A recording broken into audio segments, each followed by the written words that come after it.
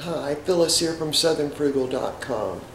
Well, I have been freezing my bananas in the peeling for forever, and I decided to freeze some with the peeling off and preparing to use them in smoothie packets. I'm just trying to make my life easier.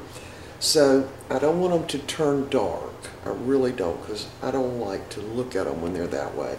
So I'm going to use some fruit fresh, and what I'm going to do is just make up a liquid and give them a rinse in that, and then I'm going to put them on a, this is really a cookie sheet type thing with, and it's got saran wrap on it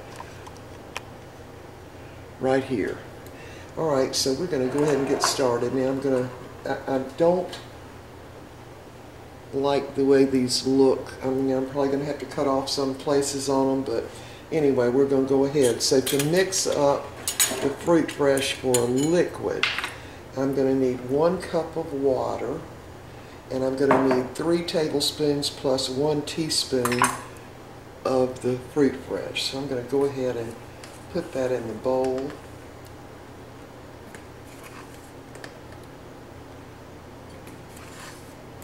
So that's 3 tablespoons plus 1 teaspoon. And then I'm going to put in what's equivalent to 16 tablespoons of water, or 1 cup. Yeah, so all I'm going to do is really rinse the bananas in this. So I'm going to just make sure that's dissolved. And this is supposed to prevent them from turning. So once they're, of course, on the cookie sheet, then I'm going to put them in the big freezer, which will freeze them faster and harder, really, than my freezer over the refrigerator. Alright, so that looks like it's pretty well dissolved. And the majority of what this contains is vitamin C, and it's got ascorbic acid, vitamin, it says vitamin C, citric acid, and silicone dioxide, which prevents it from caking together. And it doesn't contain any sulfites, so that part's good. Alright, so we're ready to get started. And Patrick, if you're watching, I'm probably not going to squeeze the end of the banana out. Not for this. I will cut it closer to the end though. See what these look like. Yep, see, little bitty bad place on it right there. I'm going to try to get all the strings off too, if I can, and I'm going to actually just cut them in half. Let them drop down in that little solution. So let's do a couple more of these real quick. And my peelings, of course, will go into the compost bucket that's out on the deck. Oh, see?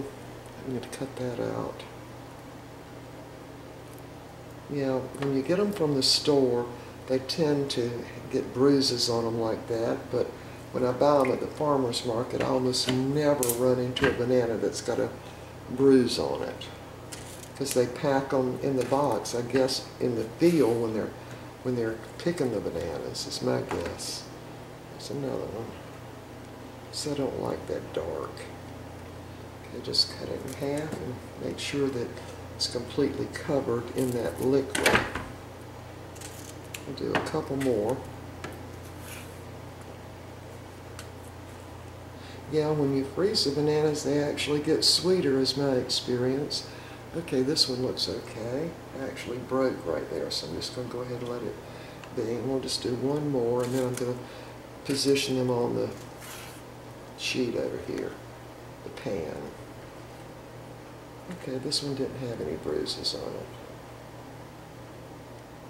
Yeah, Mr. Bucky is out mowing the lawn, and it's actually already raining. He's just still out there mowing, so he's going to come in wet, I'm sure. It's actually just drizzling out there.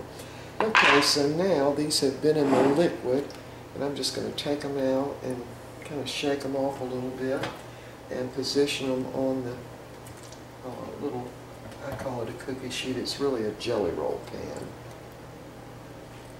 See how many I can get on here. Now I lined it with this saran wrap because once they're frozen I want them to just pop right off, you know, so I can put them in the freezer in little smoothie packets. Alright, so I'm going to finish doing the rest of these, and when I'm done we'll be back. Okay, we are done peeling them and letting them get totally coated with the Fruit Fresh liquid. That's what I used, and I really just used a cup. I think I could probably use just half a cup. But anyway, here they are, and nothing has turned so far, so I'm going to go ahead and put these in the freezer. Now, if this works, which I'm hoping it will, then from now on, when I get the whole bushel of bananas at the farmer's market, I'm going to do them this way because it'll take up a lot less room in my freezer. But the main reason for doing this is because I want to be able to make up smoothie packets that have already got the bananas in them. That way I don't even have to think in the morning.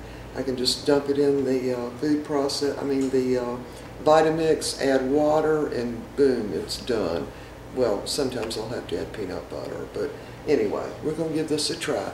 Alright, we will see y'all next time. Now, if you want to know how it works, watch my smoothie videos. I usually do one every morning except Sunday morning, and you'll get a look at these bananas. Alright, we'll see y'all next time.